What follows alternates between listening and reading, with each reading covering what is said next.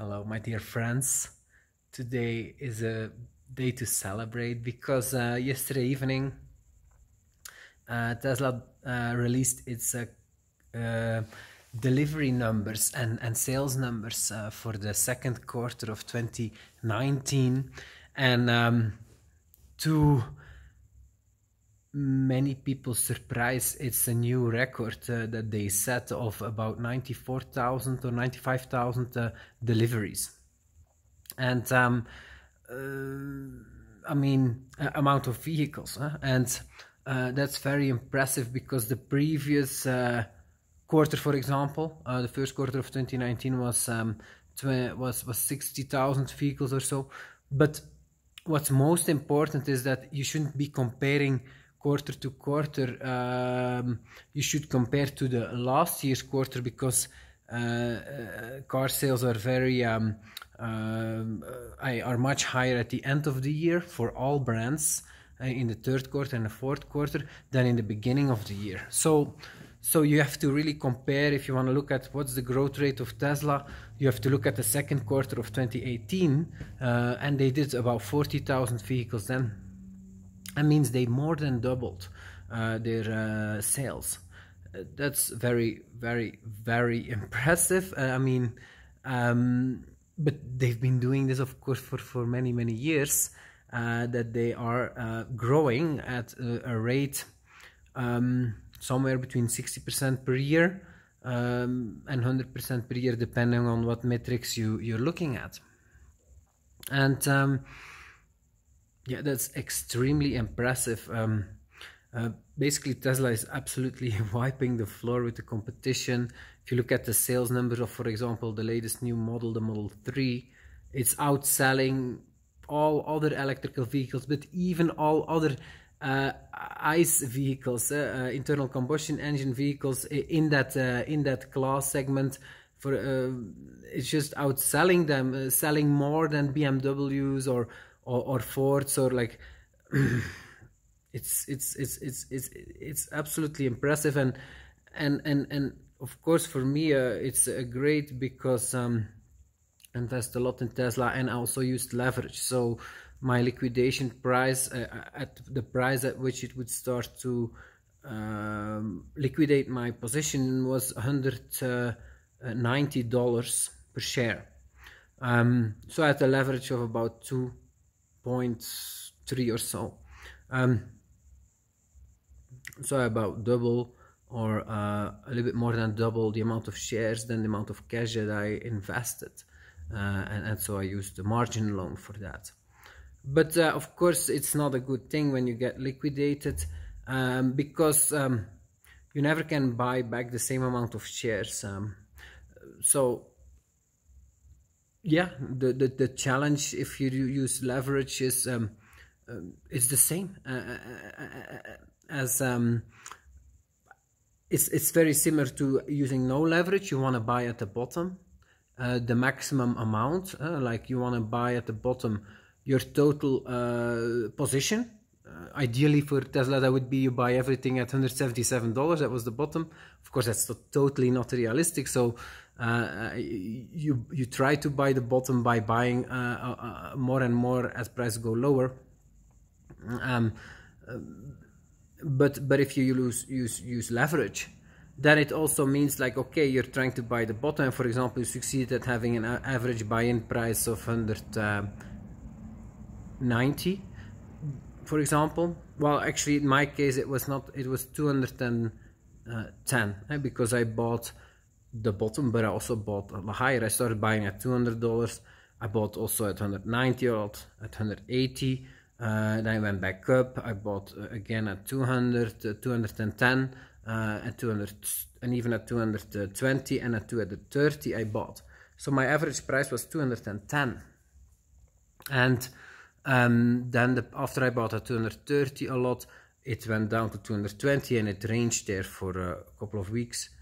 Now it's up to $240, so that's really great. Thanks to the fantastic results of the quarter two that just came out. The stock price jumped from 220 to 240.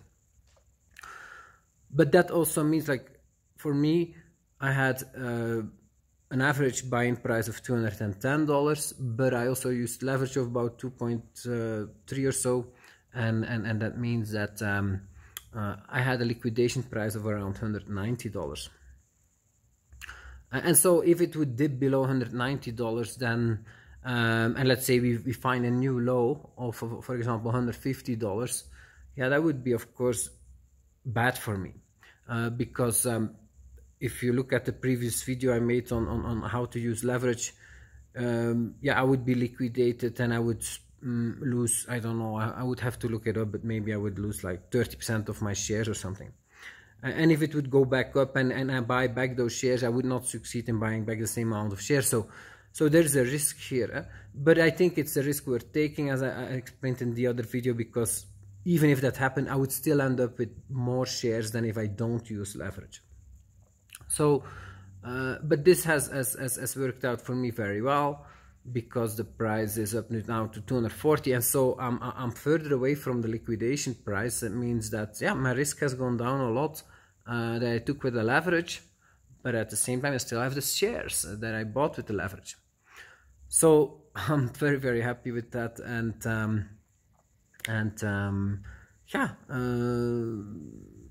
yeah, just that's all I have to say about it. Maybe some recommendations for those that have not invested in Tesla yet. I do think $240 is still a great price, and certainly if you don't have any exposure to it, definitely worth investing in. I think yeah, the price can recover as quickly to previous prices as it has fallen. If you look at the chart of Tesla, it was around $300 at the beginning of 2019, something like that. Well, it will be back at $300 at the end of 2019. I mean, yeah, that's very likely. So you buy at 240, 250, you're still gonna sit on a nice gain, very likely, in a short amount of time. So definitely still worth buying. Yeah. Also, what I also talked about, the very interesting thing, if you really start to use margin loans, is that because the value of my stock went up, I also can now borrow more against this stock. I could buy more shares of Tesla at current prices, or I could invest in something else. And that's also really great, and something that I'm now thinking about. Of course, if I do that, then my liquidation price also goes up. It's now at 190, but if I take out more margin loan, it will go up to 200 or 210, depending on how much I take. And so I increase my risk again, that it will correct below that price, and then I will get liquidated. So I have to think about these things, but yeah, great problems to have. The biggest question for me is until what time should I buy more Tesla shares and increase my margin loan or not? That's and I haven't figured out the answer. Yeah, if you're familiar with my investment style in crypto, I think that once you reach serious undervaluation, you should really buy strong to majority exposure. And when should you buy stop buying? Well, once you go above again serious undervaluation, it depends where you are in the market cycle, but but what does that mean with when do you want to sell? Well, not until you reach serious overvaluation.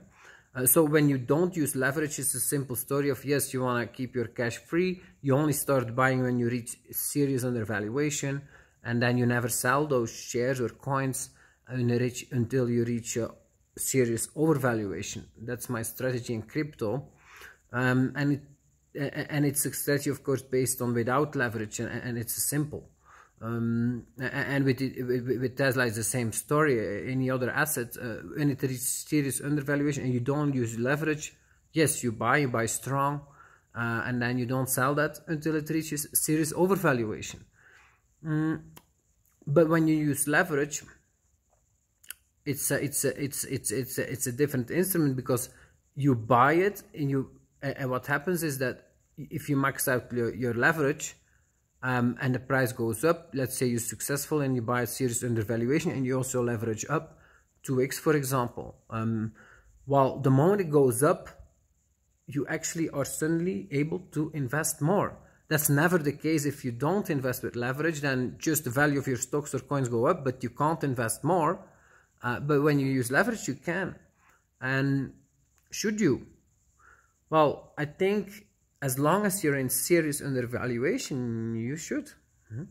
Of course, also based on how much exposure you want to have in your portfolio, but yes, because it's still in serious undervaluation.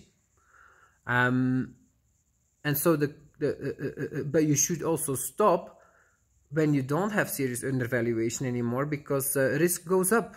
Like there is no, like, yes, like the odds are the highest that when you reach serious undervaluation, you will come back out of it quite quickly, and price will go up. But that's not like a certainty. It could also range in serious undervaluation for a while, sideways, and go up, down, and you have leverage. Then you get kicked out of your position, you have to buy it back, you kicked out again, you're just piling up small losses that eat away your investment and your capital. So there is a risk there. Also, nothing is to say that it won't reach much lower valuations also, even though it has already hit serious undervaluation. There is a small chance it will go lower, and then you're like, yeah, piling up big losses. So there is a risk with losing leverage that you don't have when you just use your own capital, because yes, you buy at serious undervaluation and then it drops through the floor again, goodbye to, it's not a big problem. Yes, you just lost half your investment, but if you just keep the coins or the stocks, it will go back up sooner or later if the fundamentals are good, and you will make back that loss. But that's not the case when you use leverage. The losses you make there, you can't make back. Unless you keep on buying up as the price goes up, but then you're like, you will never, like now I'm, for example, get liquidated at 190. Let's say it goes to 150.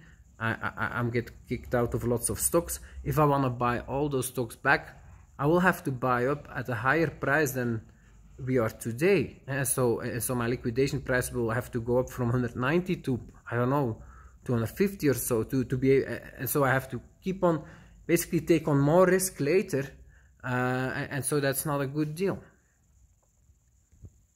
So that's why I think it's a wise strategy to not increase, to only increase leverage as long as you're in serious undervaluation. Then I think there is still risk that will go wrong, but you're in serious undervaluation, so it's worth taking that risk. But once you climb out of that, I don't think it's worth taking the risk. So then the question is, where, like, is Tesla, how, like, what price should Tesla reach to be out of serious undervaluation? And I did a little bit of thinking on that, but you can apply the similar kind of chart that I use in crypto, the logarithmic regression chart. If you would use it for Tesla, and just average out all past prices to see the growth rate, then you would see that I mean, roughly estimated that in the beginning it was trading at around $10–20 since 2011 or so. It was trading for a couple of years around $20, and then it shot to $200, and a year later it was around $300, and a year later at $400. So basically it shot to about $300, you could say. So it was about $20 for 5 years, and it was about $300 for another 5 years after that. So where do you have, like, if you draw that logarithmic regression line, you will see in the beginning it was fairly valued at the start.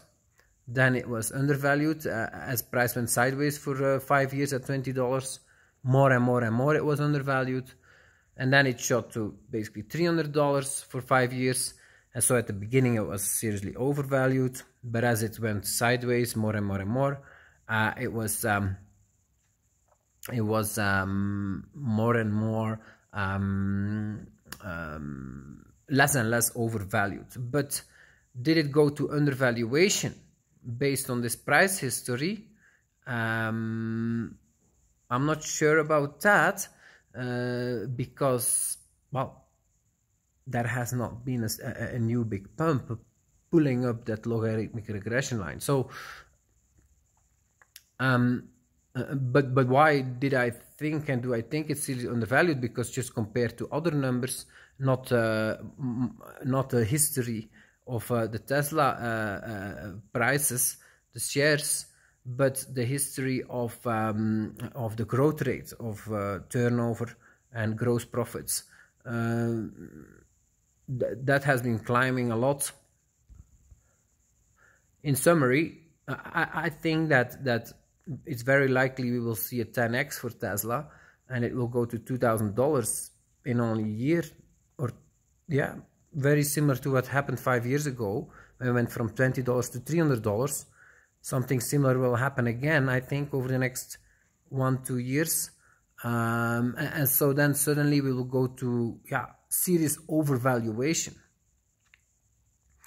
But yeah, it's then also that you will realize that it shoots from basically $200 to $1,500 or so. Looking back on it, then what was serious undervaluation? Well, as long as it's trading in the $300 range, where we've been for 5 years now, actually that's serious undervaluation. And then fair valuation is probably somewhere in the middle, probably around $600, $700, $800, and then overvaluation is double that. That will be probably in 2 years' time what we will see. So I think that around $300 is still up until $300 is still, because that's about the average price of the past 5 years, $300. That is where you can say that's still seriously undervalued. But once we shoot out of that range, I think that you can't say that anymore, and therefore you should not increase leverage, or the opportunity to buy something cheap has passed. Those are my opinions on that. I hope you enjoyed it. Thanks for watching. Have a great day.